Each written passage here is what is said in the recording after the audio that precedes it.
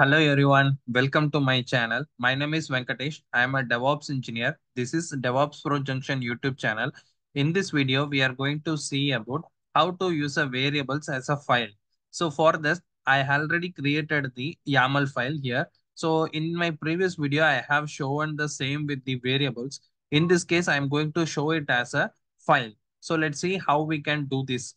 So for this, I have created the YAML file. I'm going to explain this one. So in my first task, I'm going to create the file which I have already given as a variable. So you can replace the file value anything so that it can going to create here. And let's going to echo the value of greetings and user. And that value I'm going to copy into my file here. So this is my YAML file and this is going to be the variables.yaml file. So here this name you can give anything. So there is your wish and here I'm going to give the keys greetings, which is for value welcome. Same here for user and the username is Sasi here. And file value I'm going to give as a file one here. So let's go. Let's create the script here. So I have already written my script here. You can see in my playbook.yaml.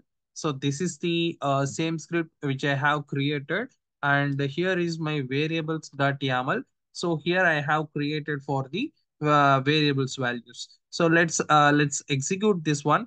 Before that, let's check whether the files are executed under the OPT directory. So you can see here there is no file one.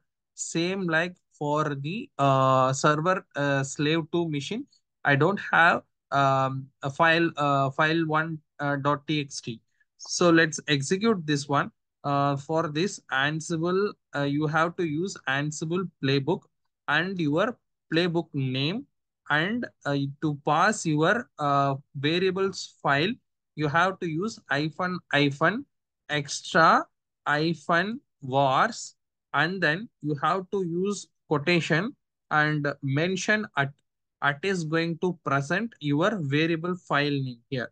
So my variable file name is variables dot YAML and close this quotation. Then I'm going to do the dry run first so that I let me check whether it's without error executing or not.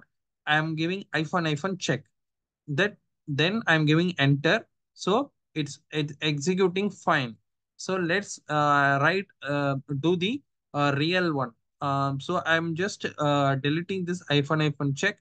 Let execute this playbook. Now it's you can see all these three things got changed now, which means it have done this task.